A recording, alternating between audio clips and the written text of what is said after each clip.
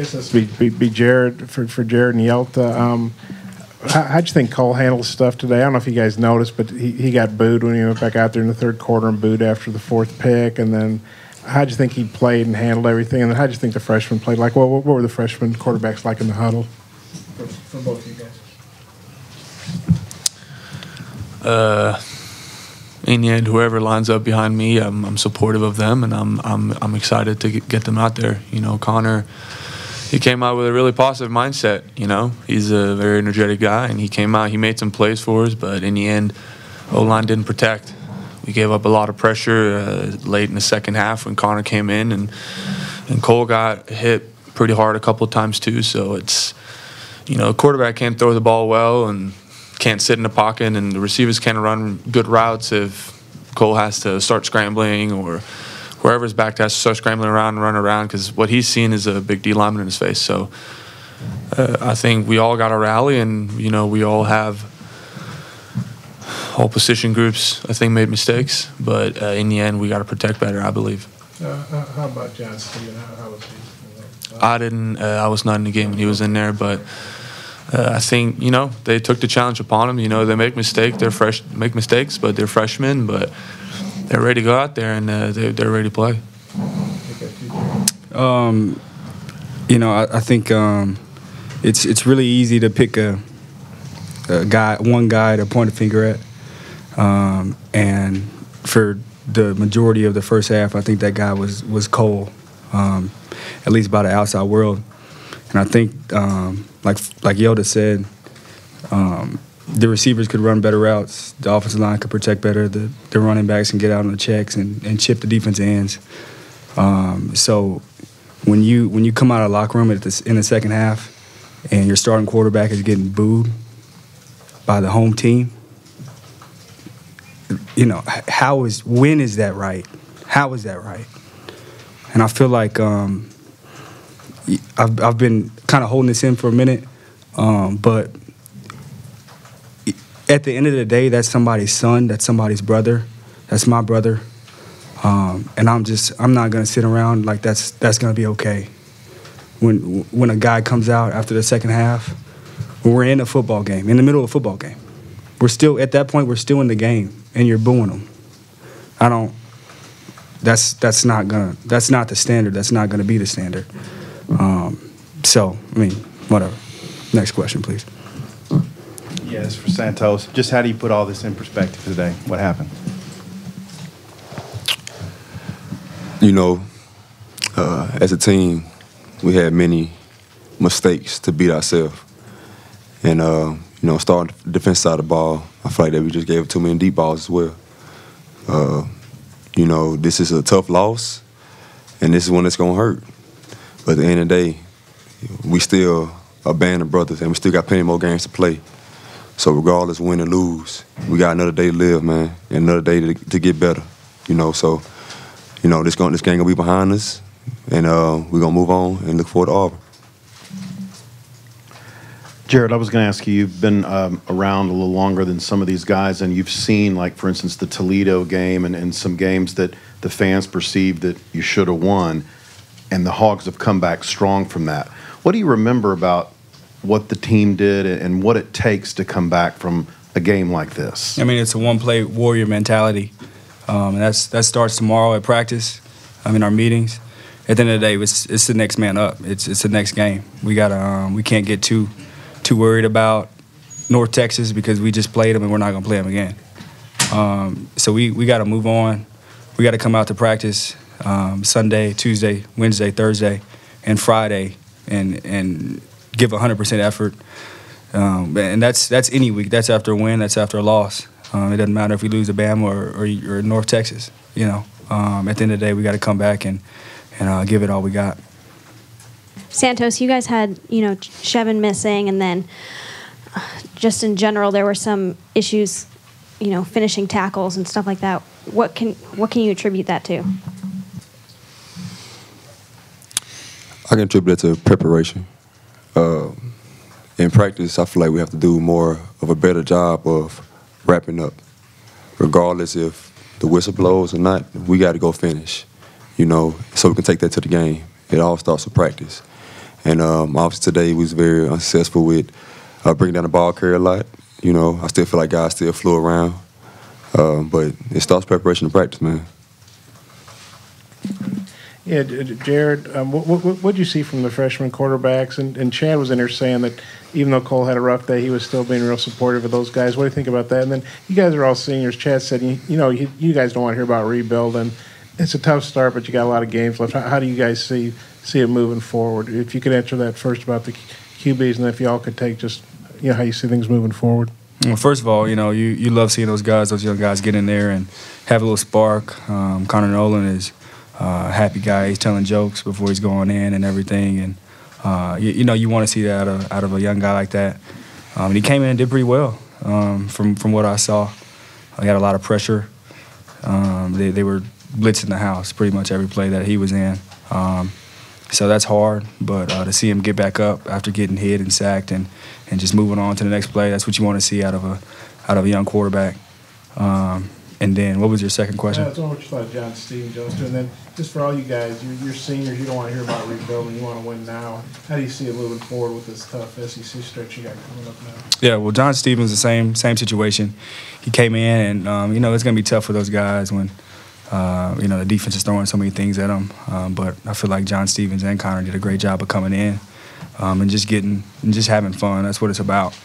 And as far as this being a rebuilding year, I think Coach Morris has said it. Every player has said it. We want to win. We want to win now. The time is now. The place is here. So, I mean, a rebuild. We could care less about rebuilding. This is our last year, and we want to go out with a bang. We want people to remember us. We want to be a part of the change. We don't want to be the senior class that they kicked out and then things started turning around after. We want to be a part of the change. Could you guys talk to that too? Well, I know a lot of people say it's a broken record or whatever, the way we respond, saying it's a one-play warrior mentality, and Coach Morris says we got to look ourselves in the mirror and whatever, but if we start veering off track now, we're never going to have a good football team or even be near it. We got to stay to our standards. We got to stay to what we believe in and how we think to run a football program. And people say it's a rebuilding year or whatever. We have a tough schedule ahead, and if we're thinking it's rebuild and we already have a losing mindset, well, then it's just not going to be very pretty, We're going to face an extremely good Auburn team who just got into a really close loss with LSU, and they're probably they're ready to come back out and show the world that they can play again. And, that's what we're going to do. We're going to approach every single week like that. We can't sit and dwell in the past or what has happened now. All we can focus on is what's ahead. And I know I've said that before, and Coach Moore will probably say the same thing, and all these guys say the same thing. But if you don't believe in what our standards are, then we're never going to get back on track. Not even this year or any year ahead or any football program. If you don't stay on track and stay in what you believe in and what your principles are, then you're just going to crumble. I feel like leadership got to step up more than ever now. It's going to come a point in time in the locker room where the guys going to point fingers. And we can't allow that. We can't entertain that. And we have to make sure that next week our preparation in the film room, outside in the classroom, everything has to be consistent.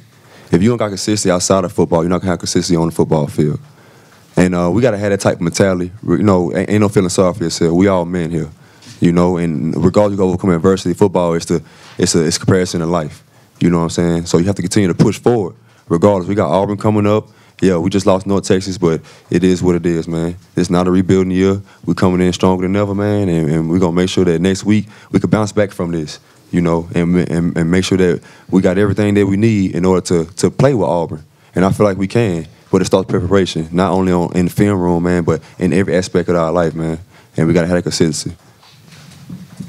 Santos, just wanted to get your take on Mason Fine. You saw him on film all week, and just the way he checked down and just be so elusive. Did some things with his legs today as well as his arm. Just your thoughts on that. Mason Fine is a great player. He's a great quarterback. You know, I really respect this game. You know, he did. I feel like they did a great job preparing for us. I feel like that he knew where he wanted to go with the ball before the play started.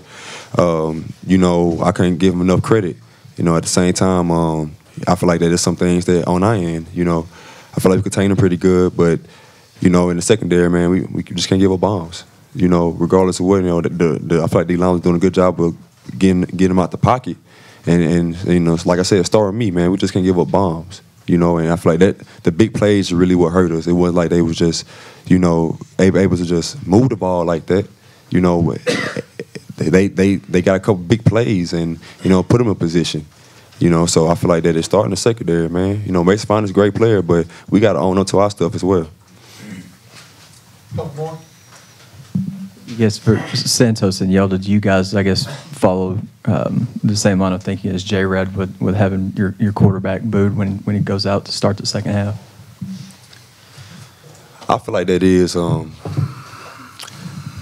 as a brotherhood, as a football team in the state of Arkansas, I feel like that was disrespectful.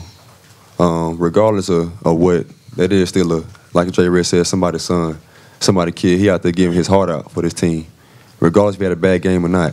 And people to boo him, you know, they don't understand what the game of football really is about. They ain't on the field playing, you know what I'm saying? And that's something that we can't have, man. That just shows that, you know, when things hit the fan, you know, everybody ready to tap out. You know what I'm saying? That's all that showed. And we can't have that, man. Like, we need support from our fans more than ever. Just like we need support from our own teammates. You know what I'm saying? Hopefully, you know, guys on the sideline was getting them rallied back up. But that's our leader for now. You know, that's our leader right now. And we have to make sure that we stand behind him at all times, regardless of what type of game he have. Like Coach Morris said, other parts of the team got to step up. You know, other positions you got to step up. If one position group having a bad game, another position you got to step up. That's what you do, man. You help each other. Well, first I want to say thanks to all the Hawk fans that stayed throughout the whole game. Those are the guys that really follow us and support us all the way through. You know, the score was not what we wanted it to be. Of course, we didn't play up to what I believe that we can play at, the level we can play at. And for a quarterback to be booed, I mean, that's not like, I don't know if you're a real Hawk fan. I don't know. I know you want some controversial comment out of us and whatnot, but I don't think that's acceptable. But at the same time, I'm happy for all the people that stayed and kept cheering on and, you know, have our back, and even in the worst of times, which is right now, you know. But we got to look ahead, and we're still undefeated in SEC, and I know people are probably going to bring that out and say something about that, but in the end, like, we got to move ahead. And I'm happy about the people that stay behind us and back it up, no matter what the situation is, no matter what the scoreboard says. Anything else we got? All right, thank you.